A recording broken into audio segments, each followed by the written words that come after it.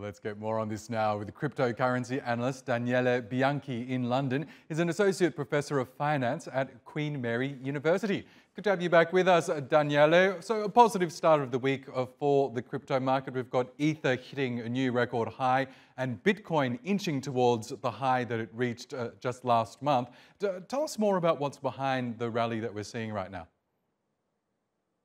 Thanks for having me. Well, there is a variety of reasons. First of all, we had the first ETF approved a few weeks ago. We have more and more institutional investors that are coming in, also publicly. Big hedge fund managers now are openly talking about investing in Bitcoin. And there is the increasing sense of higher inflation coming.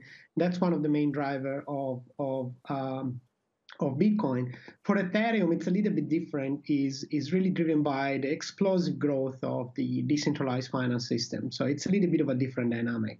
Yes, can I ask you more about that, the decentralized finance system, otherwise known as DeFi? We're hearing this term used more and more right now in relation to the crypto market. Can you tell us more about what that is exactly?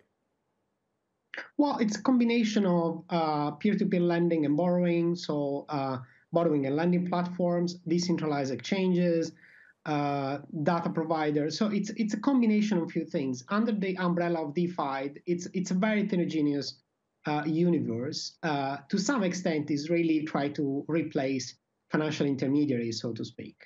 And let's talk about Bitcoin, the world's biggest cryptocurrency, as we know. So it's currently sitting at around $66,300.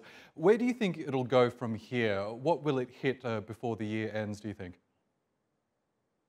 It's very hard to predict. The predictions are going from minus 20% to 100K by the end of the year.